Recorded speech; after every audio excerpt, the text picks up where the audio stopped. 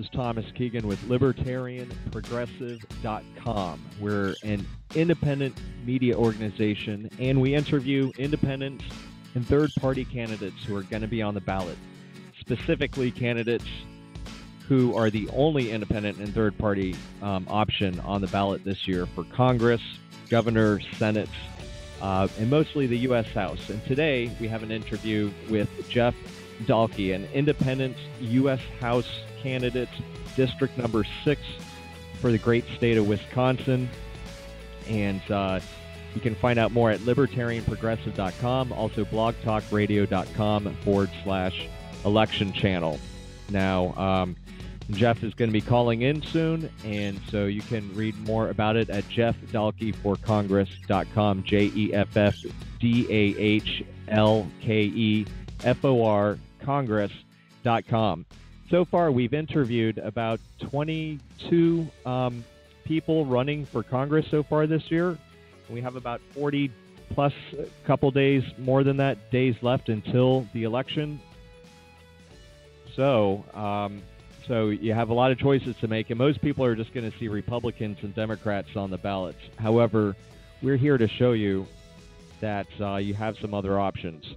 We started in 2012 when I was thinking, what are my options this year besides Republican and Democrat? And I decided to look in my local area, and I found an independent who is running for U.S. Senator in Florida. And how come I haven't seen this guy on TV? I haven't seen him in the debates. So I decided to exercise my right of a press. And I said, I'm going to call this person up and interview them and put them on my YouTube page, create a website, and then that's what I did. And then I ended up interviewing over 50 people all across the country, independents, libertarians, Green Party candidates, and anyone who wasn't a Republican, Democrat. And I try to pick districts that they were the only third-party candidates. In 2014, I didn't really do as much. I was working a lot, and so I made a compilation of other people's interviews. But in 2016, again here, we are doing that again, and we want people to see the options. You can see all the interviews on our website, libertarianprogressive.com. They're embedded with our YouTube channel, and we want you to share these interviews. Like, subscribe, rate, and you can kind of present them all as one package, kind of like here's 50-plus examples of all across the spectrum. We want to build consensus, and so that's how we do it. And so, whether you're on the left, the right, there are some consensus-building issues. And actually, we have Jeff calling in right now, and so let's bring him right in. All right, Jeff, good day, and happy 25th of September. How's it going today? Great. How are you today? I'm doing great, and it's good to be able to interview you and independent candidates running for Wisconsin's 6th district. And sir, we have some questions to ask for you today, but let me ask you just a few questions first. Is this your first time running for an elected office, especially Congress? And if I may ask you right off the gates here, why are you running as an independent instead of a Republican or a Democrat? Yes, it is my first time ever running for any political office at all. I'm running independent because everything is so polarized. I want to be the one person that can be the rock, the solid person in the middle to get both parties to come together, and finally, after 10 years of getting nothing done, maybe we can get something done. And maybe build some consensus on issues. And the American people are behind you, and we'll see how that goes on Election Day. So it's getting closer to November 8th. Have you been in any debates yet? Are there debates coming up? Any other events coming up for you? I was in one forum, and that was a while back. Probably it was before the primaries here in Wisconsin. I have 2 more scheduled. One is late October, and one is very early November, I believe. All right, great. And so 2 more events scheduled where you're going to be in a debate with the other candidates, the main party candidates? Against the Democrat, for sure. We can't seem to get the incumbent to show up on anything. He doesn't want to even participate. He's kind of leaving himself completely out of the gate. He doesn't want to engage with anybody. That kind of arrogance usually would backfire on someone in most places, but we'll see how that goes. So again, we're talking with Jeff Dahlke, Independent, U.S. House. You can visit jeffdahlkeforcongress.com. Jeff, JEFFDAHLKEFOR Congress.com. And on your website, it shows here that you're a family man, you are an entrepreneur, and you care about your country. And actually, you have a list of issues here. We actually checked out, you had a Reddit, if people are not familiar, reddit.com, where you can have a Q&A type of forum on there. Actually, I find that very, very interesting, and you had a lot of back and forth in kind of an open forum debate or question and answer type forum where people can ask you questions uninhibited, and you'd have to answer them. So it's a very transparent type of forum, and we'll go through some of those issues. But let me ask you, what is your top platform, your top issues that you're running on, that you feel passionate about? I'm sure there's a ton of issues, but what are the few core ones that you're running on this year? Term limits, campaign finance, and campaign finance reform. We definitely have to do something there. The corruption has gotten so out of hand in politics. We have to figure out a way to curb that. It's destroying our country is what's going on. Yeah, it's kind of like college football, also, Yeah. Yeah, it is. I mean, you have like a team that has gathered so much momentum and power. They always get the top picks. They're always going to be number one. They're just going to crush anyone else that, and they're always in the championships year after year after year because it's just a self-perpetuating cycle almost. Right. And here's in the Reddit thing, you said 37% of House of Representatives are attorneys. They make up less than 0.5% of the U.S. population. That's not representative. We need more people with specific expertise from industry, farming, and manufacturing who understand the issues. Maybe more entrepreneurs like yourself. If you could talk about small and mid-sized businesses and what's missing in the equation that we have now, and why someone with your experience might be the best person to understand what a small business person or a mid-sized business person, struggles with. From talking to all the people out on the campaign trail, the ones that are the small business owners, it's regulations and red tape if they want to start a new business or expand. I mean, the government is making it nearly impossible for them to do anything. They have their hands tied or putting a roadblock up for them at every turn. Taxes, they said, are just incredibly bad, especially here in Wisconsin. They're state taxes. We need to do something to help out the small businesses. You go down a lot of the small communities, and their downtown department stores, they're empty. I remember when I was growing up, you would have people walking all over the streets, and it brought in a sense of community, and that seems to have gone away. And I think that's why we need to get the small business back in and really embrace what they're going to do and what they're going to try to do, And I think the government, local and state and federal, needs to do whatever they can to help them and ensure that they're going to be successful. I've noticed there's one smaller community here in Wisconsin. They actually have, for the first year of a small business, has free rent. Well, most of your small businesses fail in the first year because they don't anticipate one thing or another, and it gives them the opportunity to understand and see, what kind of things they need to change on their business role model, and it helps them. And I think we need to do more of that throughout the whole country. Just filling up the small communities will help. And tragically, if anyone wants to look up the statistics of new startups over the last couple of decades, I mean, it is a downward trajectory. Unfortunately, hopefully you can turn that around. And this might seem like a silly question, but do you think maybe having more people with entrepreneurial experience in Congress might actually help small businesses in the real world?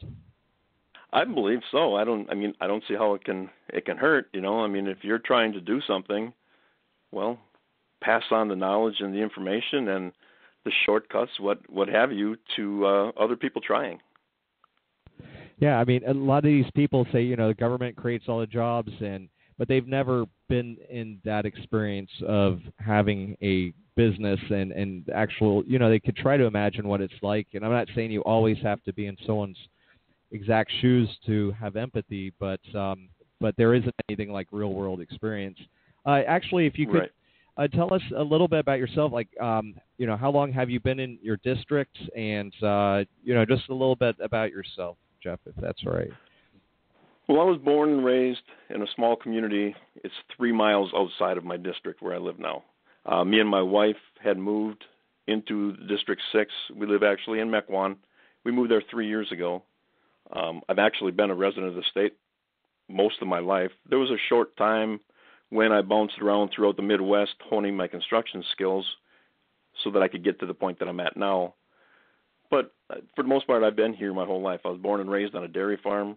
I worked for 16 years for a union construction company right out of high school.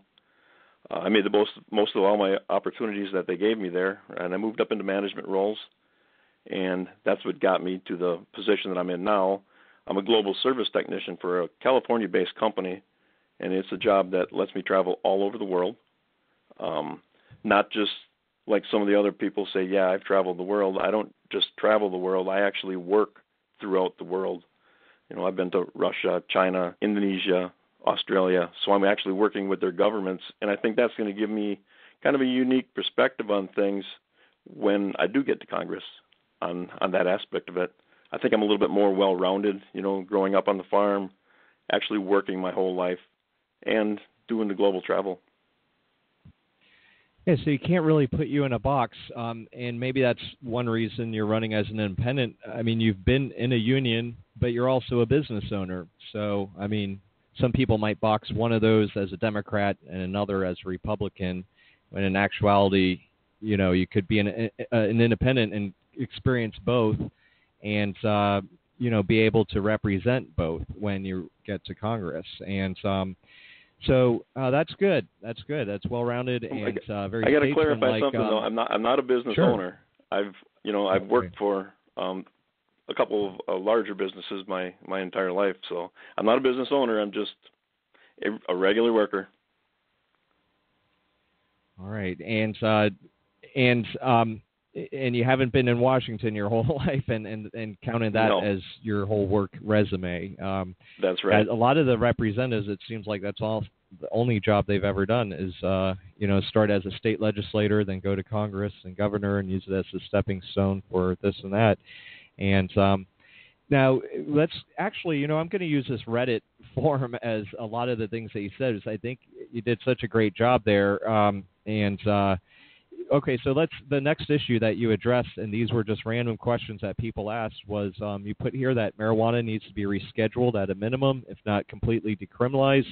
Ask 3 people, and one of them will be able to get a hold of it in 3 calls, and et cetera. So, that's an issue now. You see states like Colorado, Washington decriminalizing it, legalizing it, and there's a lot of research going on for its medical uses. You hear about different versions of it, some without the THC that has more of the other chemicals. I don't know so much into it, but so some people are moving to Colorado, and especially people that have kids that might have multiple sclerosis and things like that. So they have this available natural alternative as a medicine. So what are your thoughts on that? Because it's kind of turning into a hot topic nowadays. I think with the millions and millions of dollars in tax benefits that we can create out of this, I think it's just a no-brainer to just legalize it. Some people have come up and said, well, it's a gateway drug. If you do a little bit more research, alcohol is actually a bigger gateway drug to bigger and harder narcotics. If there's any value in it, even if it can save, a handful of lives by using it medically, by all means, I think we need to do it. And at least we have to reschedule it. There's no reason it should be considered something, Schedule 1. It's a natural herb, for God's sake. Right. And at the point it's at right now, it's not even able to be studied. It's not even able to be researched. So the next issue you mentioned here was a pro-Second Amendment.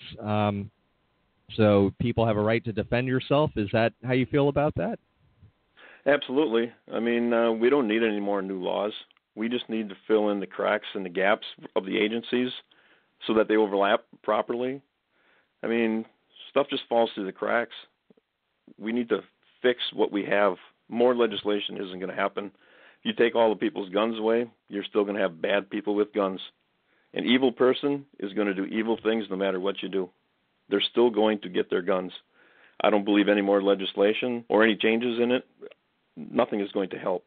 We just need to leave it as it is. Just fix the loopholes and don't let anybody fall through the cracks. Yeah, and not to say that, people should, you know what I'll have to say, I agree with you, is I have to say that because I do own a gun and am very responsible with it. But, I do think that people should still try to strive to reduce violence in a society. I don't think getting guns is the root of the issue. I mean, probably just more education, maybe getting rid of the war on drugs, but there are some things that we could, and improving the economy and stuff like that. I mean, that's in a holistic way. There are steps to get rid of or reduce violence. Do you think there's ways to, without messing with the Second Amendment, reducing violence in society? That, I think, goes back to the whole sense of community. Over the past 20 years, it seems like that has been leaving. You can't really... It used to take a village to raise a family, and now it's everybody's individual. Nobody's all, people just don't seem to bond together like they used to. And I think if we can do that and start educating the people, and, I think that's going to help. Yeah, and maybe selecting, something that's, when you have a two-party system, it seems very divisive, too. It's amazing for probably at least the last 100 years, probably since Abraham Lincoln. I mean, there's only been two major parties, and probably 99.9% of our entire government is Republicans and Democrats. I mean, we favor competition in most everything else in life.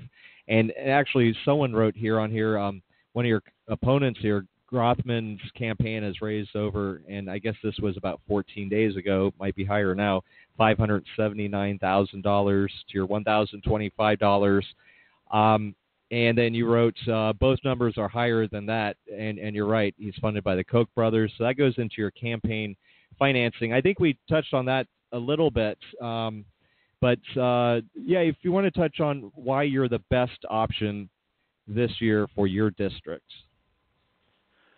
Well, I think the whole unique idea that I've traveled the world and I'm worked, I've lived on a dairy farm. I was growing up on a dairy farm. I'm more well-rounded compared to the rest of the people out there.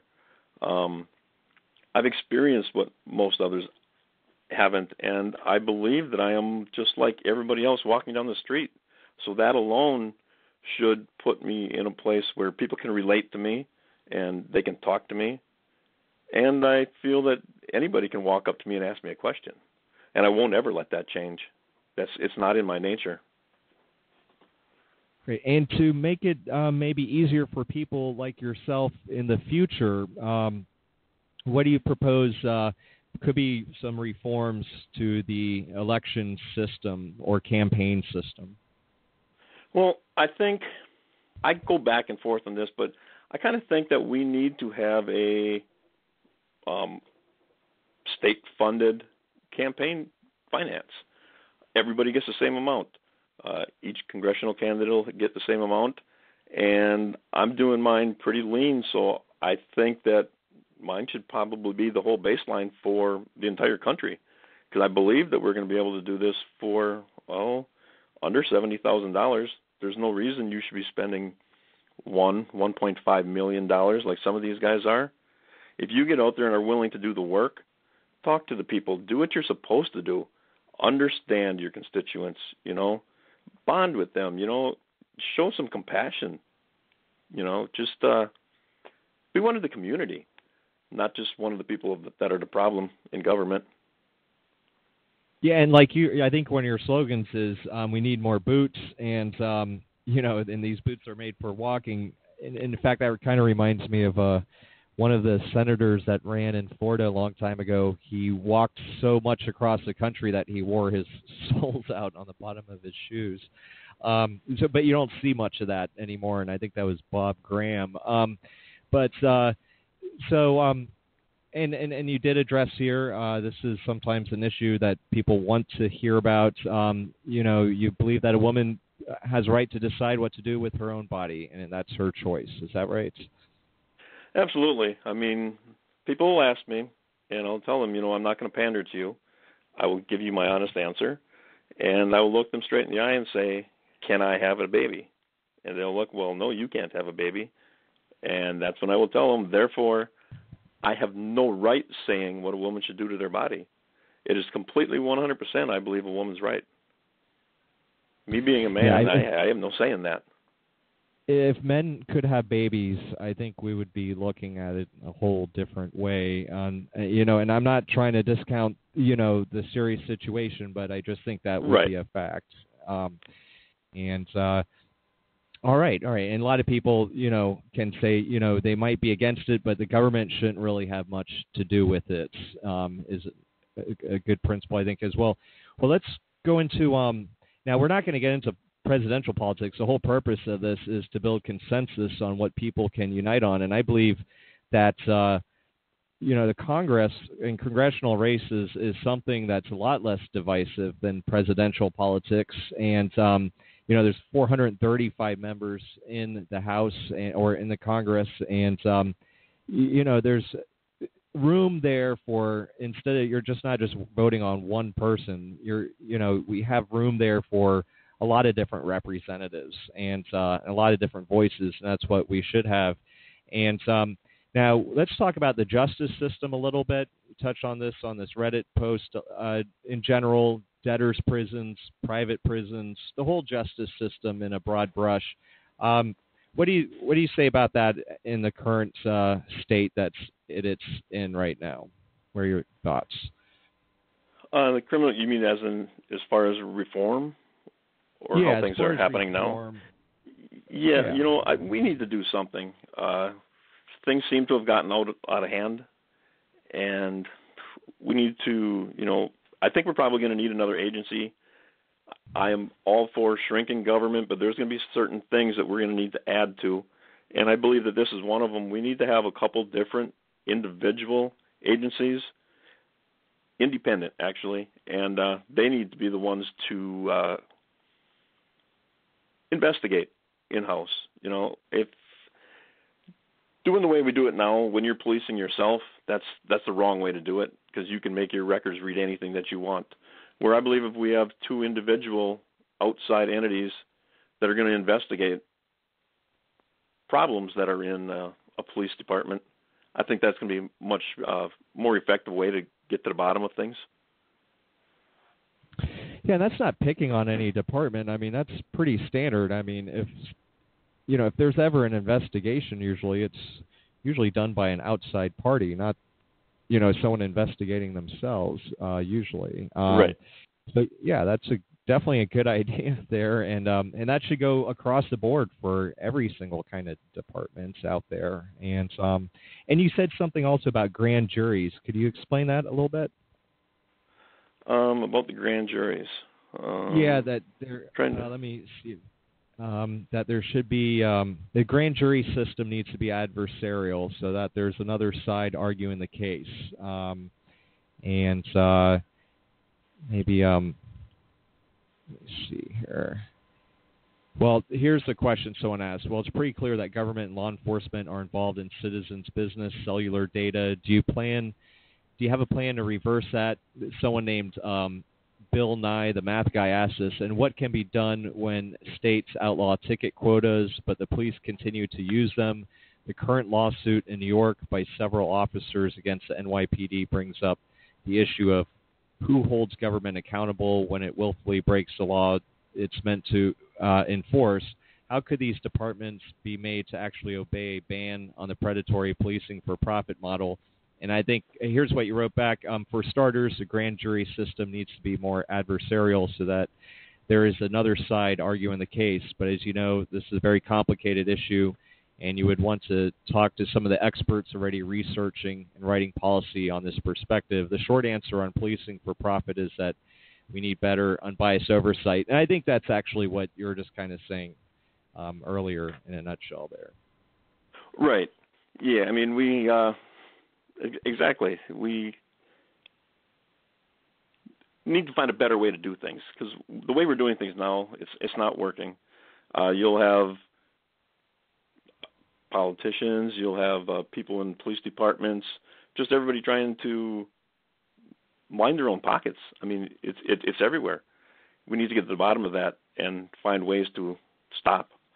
It seems like it's like that most places say there's not a quota system, but sometimes it seems like I wonder if there is a quota system, and it seems like prosecutors, they want to prosecute. I mean, they should want to prosecute, but it seems like, they want to do it for political reasons so they can say, I have this many notches instead of always.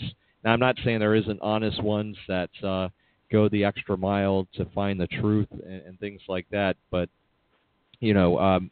definitely want that on the radar. And so right. Now, you did write here, you've been a union member for most of your career, so do you support the right of workers to unionize? Yes, I absolutely do. My father retired from a union. I've been in a union since I was 19 years old. My son's in a union. I believe that it's a good thing. I mean, when unions started out, they were a very, very good thing. I understand also, being close to them, they have their problems in their own house. With anything else, the more power you get, the more opportunity for greed and corruption. They need to fix their own houses. But the principle of the whole union, I think, is very, very good idea. You have a collective group of people after the same desired thing, and it's what's best for the workers. Yeah, and it's amazing. I mean, it can bring some interesting results. I saw an article in Denmark the other day. Believe it or not, they don't even have minimum wage laws. So at the same time, their unions provide, even like McDonald's workers, like a pretty good living wage, and the hamburgers don't cost that much more. So, right. So it's very, very interesting. People can read up on that or Google that. And what about the tax system? I mean, this is one of your big issues. Is it too complicated? Is the IRS tax code? Have you ever read the IRS tax code? That's not something you can read. I would be afraid to, because I think it would be mind-boggling trying to understand that. We just need something simple. A simple, graduated, flat tax is what we need. Say you start out whatever and you go to $10,000, you pay X percent. And as you go up, you pay a little bit more, and a little bit more, and a little bit more. It would be fair. You can get rid of the IRS for the most part. I mean, it's going to eliminate the loopholes because you won't have tax returns. And it's going to all around be a better system. And what about the budget itself? I mean, 19, almost $20 trillion in debt. How serious is that? And are people, it seems like no one really even, I think I've heard people in the past be concerned about it, but I don't see people having too much urgency about that. Is it urgent, or have we crossed the event horizon on that? Or oh, we can't afford to go any more in debt. I mean, when do you stop? Sooner or later, somebody's going to say, you know what, no more credit. We're not giving you nothing. And that will be the beginning of very, very, very hard times in the United States. We will be ending up like Greece if we don't do it pretty soon. We need to work on it. We need to figure out a way to repay it, and it's going to cost Americans money. There's no two ways around it. If we owe the money, we got to pay the money back. But in doing that, we may be able to keep our tax rates the same if we can shrink substantially the size of government. Government has grown so large, it's just a beast within itself. We need to do something. We need to shrink it and shrink it substantially. Yeah, and while the interest rates are still very low, that's the ideal time to shrink it, you know. Yes. So we need to do that in the window of opportunity that we have. What about okay, so you wrote here you think the whole FDA needs to be overhauled and we need more independent researchers for unbiased research. What do you say about the FDA, the current FDA? I mean, it seems to me, like everything else in government, whoever pays you the most money, you're going to get what you want. We need to overhaul it, start over, and figure out a simple way to police it. I mean, you can do just about anything you want now. They can make their records read what they want, and the FDA just signs off on it. Now, going back to cannabis, for example, I mean, it's the one thing that there's tests and studies out there that said it works, and they will not let anybody. So right there is part of the problem. We need to definitely look into it.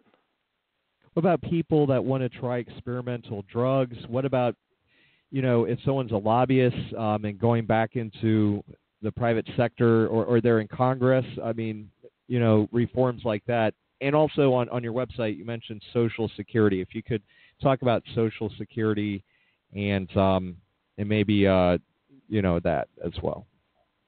Social Security, that's going to be, when we figure out a way to balance the budget and start repaying, that is the very first thing that needs to get paid back. I believe it was $2.3 trillion that the federal government supposedly borrowed out of there. Well, if you borrow it, put it back. If we can do that, it's going to make Social Security solvent. I don't believe that we should be cutting people's Social Security benefits, you know. And then it's appalling when people tell me that it's an entitlement. It's not an entitlement. People paid into that their entire life. It is their money. We just need to get it back so we can make that whole program solvent again, and it's going to help out the elderly. Everybody, actually. Yeah, when most people get their payroll check, or even if you're self-employed and you have to pay self-employment taxes, I mean, you have three different main sections. You have your federal income, you have your Social Security, and your Medicare, and that's why they're separated like that. And the Social Security is supposed to go into its own fund, but, you know, honestly, what's happened is people have been chipping away at that fund and using it for other stuff. And that's right. They use it as their own piggy bank. Yeah. And if they haven't, it would be a lot more solvent. Well, let me ask you this, Jeff. Who are some of your favorite past or present people, elected or not? We'd be interested to hear your answer on that. Some of the past and present. People that I admire now would be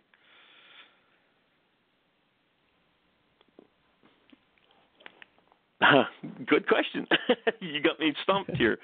People in the past, I mean, I admire what Ronald Reagan did to an extent. Reaganomics, we understand, didn't work, but as far as on a national level and a global level, he was a great leader, you know. Lincoln, absolutely Lincoln. He slavery. I mean, look at the things that he's accomplished. He again an independent. Truly, Lincoln was an independent. So, I mean, Lincoln, Reagan, and people nowadays. Well, I'm not too sure who about now. I admire my wife for putting up with me during this campaign. That's an excellent answer there, Jeff.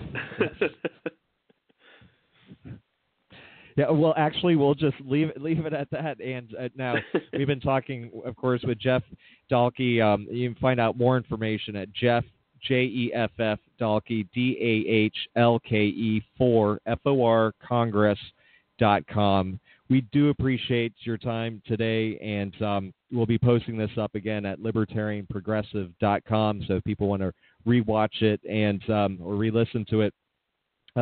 Any final words of wisdom here? Any other things you'd like to share before we end the interview here, Jeff? Well, I just want to say, I think that this is the year of the independent. From the people that I've talked to, 1/3 of the people don't care about anything other than the fact that I'm an independent. And that in itself is a sad fact, that people are so frustrated that just because you're not a party-affiliated person, they're willing to vote for you. That's not how the country was founded and how it was supposed to be, but that's how it has become. And I just want to be the person to get it back on track and hopefully get our country back to where it needs to be again. Yeah, and that's true, because you never know who could be running as a third party or independent. However, talking to this many people as I have who are independent third parties, we're really lucky if people do want to just ride the wave, per se, and just vote for someone, who is an independent or third party. I would have to say most of the people who are running as a third party or independent are very honest people like yourself who have been in the real world and have good experience, and most of all are doing it because they passionately care about the direction of the country. So we're real lucky as Americans to have people. They're putting themselves in position for us in case we want to choose that option, in case we want to pull the emergency brake that the Constitution gives us every 2 years to elect a new Congress before it's too late. So, Jeff, thank you for your time. It's been a pleasure, and good luck in your campaign, sir, and best wishes. Thank you for taking the time today to talk to us. Thank you for having me on the show. I appreciate it. Very well.